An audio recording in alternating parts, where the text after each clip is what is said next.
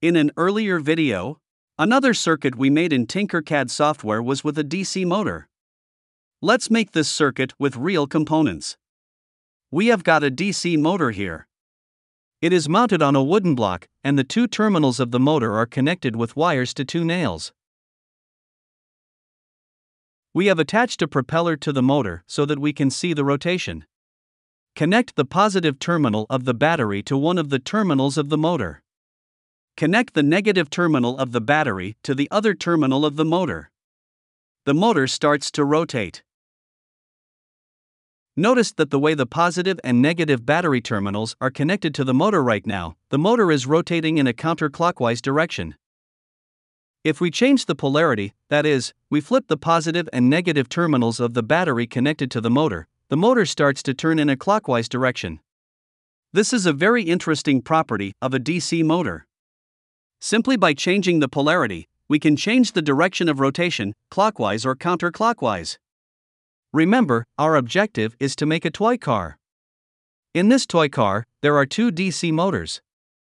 These motors are same as the DC motor you just saw.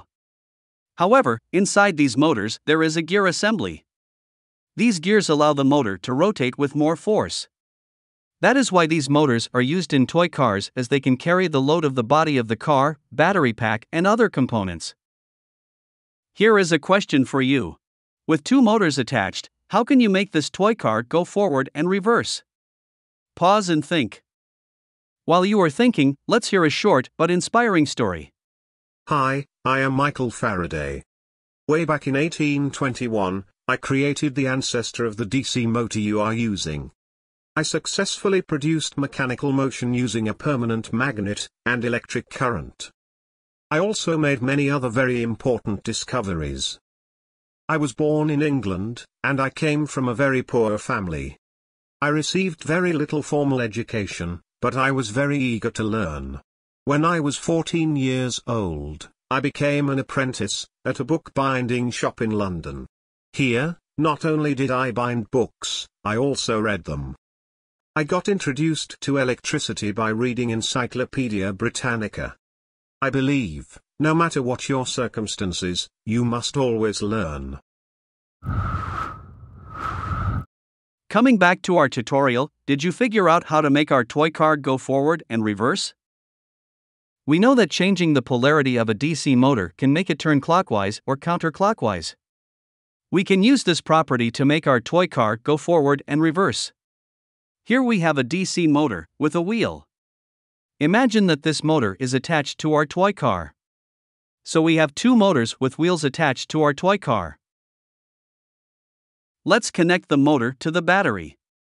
Connect the positive terminal of the battery to one of the terminals of the motor. Connect the negative terminal of the battery to the other terminal of the motor.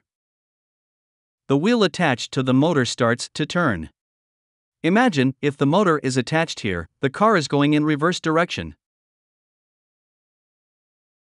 Now, let's flip the polarity. The motor is now rotating in the other direction.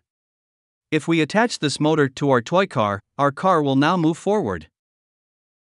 Let's review what we have learned. To make a toy car move forward and reverse, all we have to do is connect two hobby gear motors to a battery pack. Then, simply by switching the polarity of both the motors, we can make the toy car go forward and reverse. Here, we have got our toy car, with two geared DC motors and a battery pack. By the way, you don't need a chassis to make a toy car. You can also attach these motors to a piece of thick cardboard or wood, using hot glue. We have positive and negative wires coming from the battery pack. Then we have two wires from the first motor, one black and one red.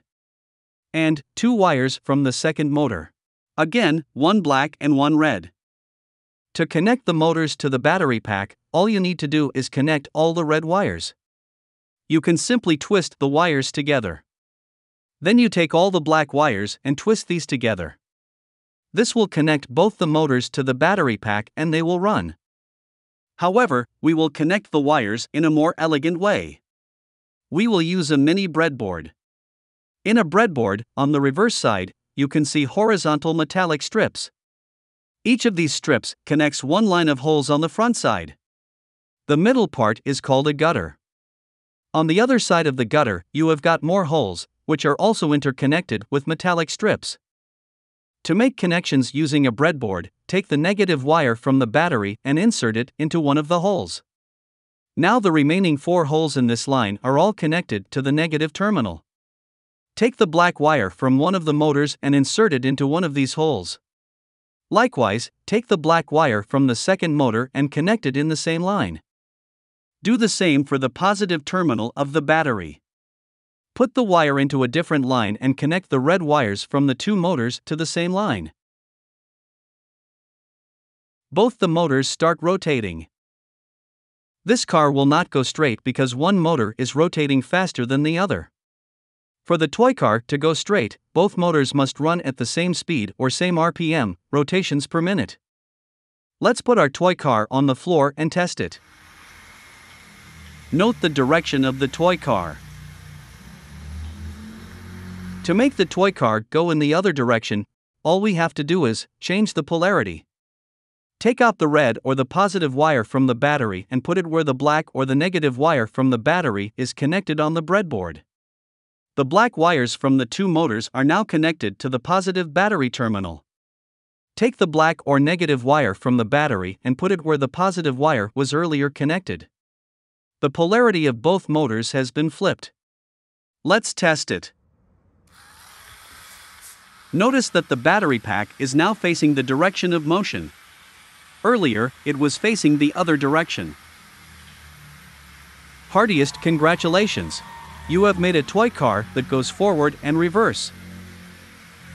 Do you think we can use switches to flip the polarity of the 2 motors?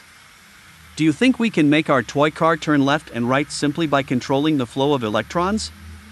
We will look at these questions in the next video. See you soon!